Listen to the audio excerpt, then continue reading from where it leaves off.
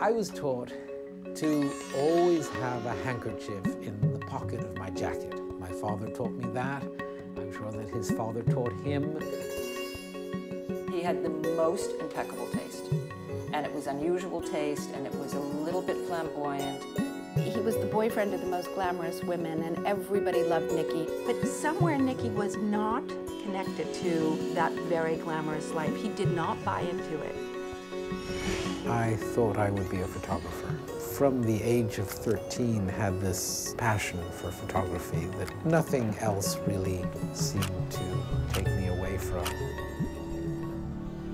If somebody wrote a screenplay about the grandson of Vreeland becoming a Buddhist and saying no to all artifice, all fluffy surface, I think somebody might read it and say, this is too obvious.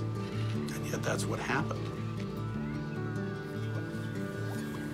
This is Fakirappa. Fakirappa is the person from whom we bought the land on which we are building the monastery.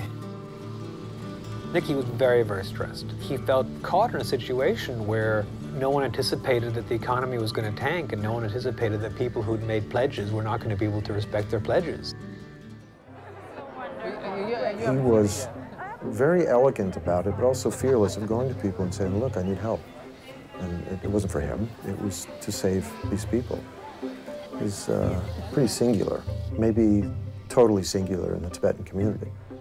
I kept trying to give it up. I kept trying to not have it be part of my life. And interestingly, it was the fact that I continued to take pictures that enabled the monastery to be built. Look here. And it's a slow exposure, and Right, we're gonna do another without any smile.